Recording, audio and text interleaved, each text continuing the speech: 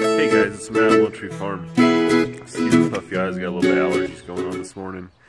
Hey, we've been gone for the weekend, celebrating my aunt's birthday. We just got back. I had some help on the farm, taking care of the chicks. Kind of been worried about them all weekend, but this person did an awesome job for them, so shout out to them for taking care of the chicks while we were gone. Let's go take a look and see how they're doing. Well, they see me, and they're ready to be fed again, looks like.